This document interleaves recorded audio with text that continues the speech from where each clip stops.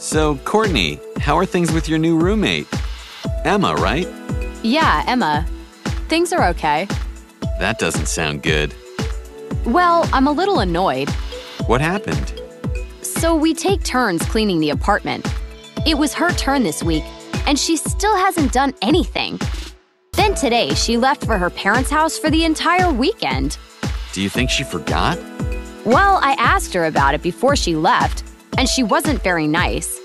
She said she didn't need another mom, and that she'd do things when she had time. She's not easy to talk to. Well, she might do it Sunday night when she gets back.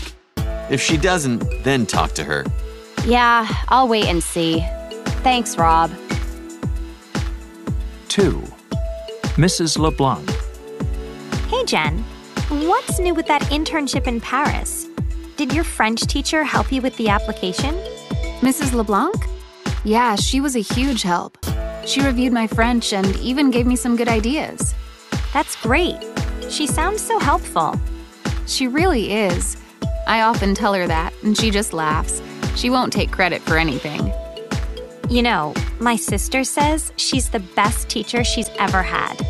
She's taking a French class now with another teacher, but she still writes Mrs. LeBlanc with questions.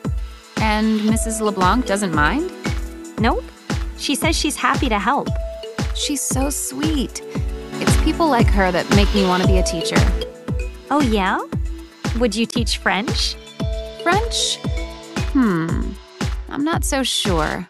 Let's see if I get this internship in Paris first. 3. Pablo. Hey, remember that it's Pablo's birthday next Friday. Oh, that's right. What's the plan? I haven't heard of anything. He's always organizing parties for other people. Let's plan something for him this time. Great idea. Would he get mad if we invited all his friends? No, he'd love it. And Pablo never gets mad anyway. Let's do dinner at his favorite Indian restaurant. You know how he loves curry. Perfect. I'll invite his friends and you can take care of the dinner reservation. Okay, but for how many people? He has a lot of friends. Let's say 15 for now, and I'll let you know if it changes.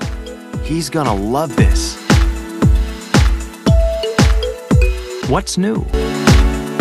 Listen to conversations that describe 3 people. Are the descriptions positive or negative? Check the box. 1. Emma. Listen again. Write 2 adjectives that describe each person in the chart.